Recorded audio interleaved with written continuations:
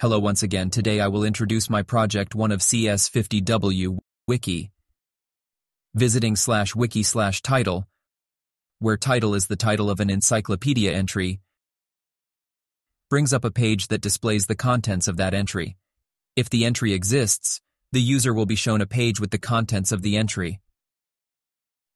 When requesting an entry that does not exist, the user receives an error page indicating that the requested content cannot be found. On the home page, the user can click on any entry name and will be taken to that entry's page. The user has the ability to search for a specific query. If the query matches the name of an encyclopedia entry, the user is redirected to that entry's page. Otherwise, the user gets a search result containing every entry whose name contains the specified query.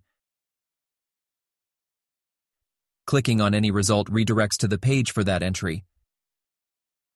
The user can create a new entry for the wiki. On the new entry page, the user can provide a title and description for the entry to save it.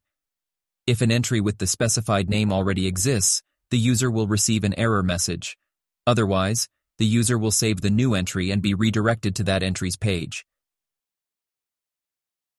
Each entry page has an edit link. On the edit page, there is a text box filled with the content of the entry, which can be modified.